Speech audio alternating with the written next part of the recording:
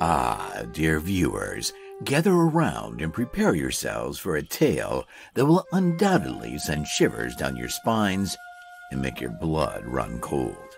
Today we delve into the sinister story of Ahmad Suradji, a name that resonates with the echoes of pure malevolence. Born in 1949 in Medan, North Sumatra, Ahmad Suradji, also known as Nasib Kalavang, is a figure who has carved his place in the annals of horror, not for any single gruesome act, but for a series of calculated, ritualistic murders that spanned over a decade. Suradji was a humble cattle breeder by trade, but beneath this unassuming exterior lay a mind consumed by dark desires and a chilling ambition.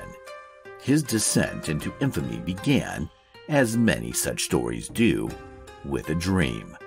One night, Suradji claimed to have been visited by the spirit of his deceased father, who imparted a grotesque command. To achieve supernatural powers, Suradji must murder 70 women and drink their saliva. It was a vision that would propel him down a path of unimaginable horror. Ahmad Suradji was not merely a cold-blooded killer. He was a self-proclaimed dukun, or shaman. In the communities of North Sumatra, dukuns hold a significant place, often seen as spiritual healers and intermediaries between the mortal world and the realm of the spirits. Suradji exploited this revered position to lure his victims, promising them wealth, beauty, and fortune through his mystical abilities. It was under this guise that many unsuspecting women, driven by desperation or ambition, sought his services, only to meet their tragic end. The methodical nature of Suradji's crimes is particularly unsettling. He selected his victims with meticulous care, ensuring they were all women who came to him voluntarily. This gave him a veneer of innocence and helped him avoid suspicion for many years. Once a victim was ensnared, Suradji would take her to a secluded sugarcane field near his home. Here, in the dead of night, he would bury her waist-deep in the earth, rendering her immobile and helpless. With his victim trapped and vulnerable, Suradji would proceed to strangle her with a cable, watching as the life drained from her eyes. It was at this point, according to his own grotesque admission, that he would collect her saliva, which he believed held the key to his supernatural quest. Each murder was a step closer to the 70 required to fill his father's spectral command. Yet, it was not merely the act of killing that solidified Suradji's place among history's most depraved criminals. It was the ritualistic, post-mortem practices he performed. After the women took their final breath, Suradji would carefully unearth their bodies, washing them in a macabre purification ritual. He would then rebury them, positioning their heads towards his house, believing this alignment would further empower him. For 11 years, Ahmad Suradji continued his gruesome mission, his body count steadily rising. It is estimated that he murdered at least 42 women, though some believe the true number may be much higher.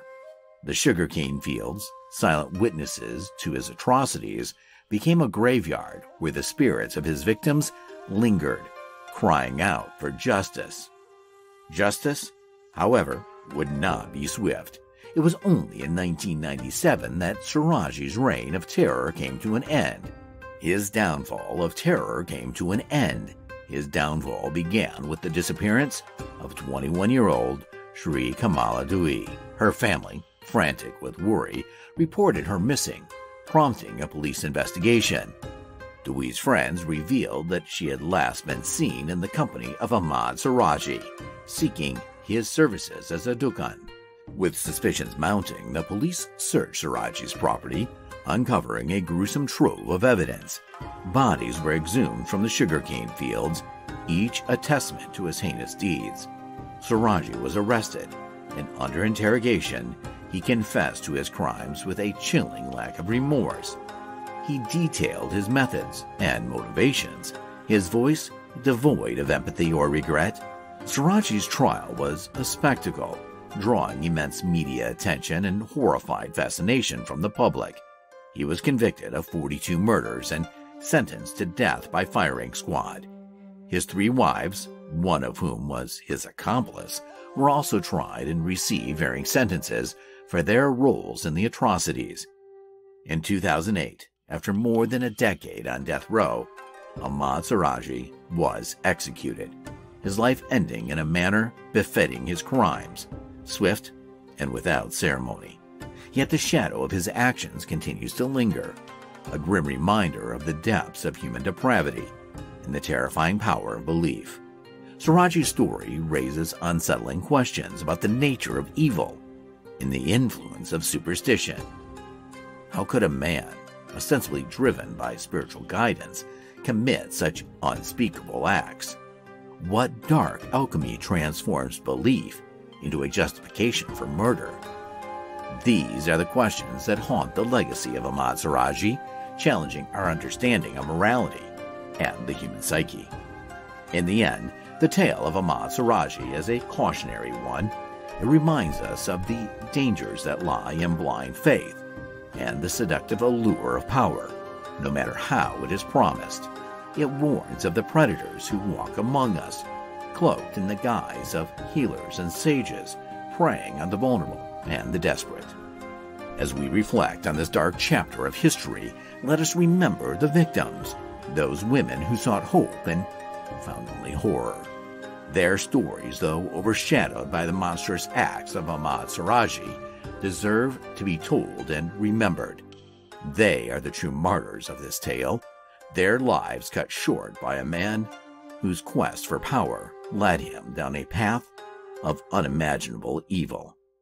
And so, dear viewers, as you turn off the lights and settle into the comfort of your homes, take a moment to ponder the thin veil that separates the ordinary from the extraordinary, the sane from the insane. For in the shadows where the light barely reaches, the echoes of Ahmad Suradji's deeds still whisper, a chilling reminder that horror is not always confined to the realm of fiction.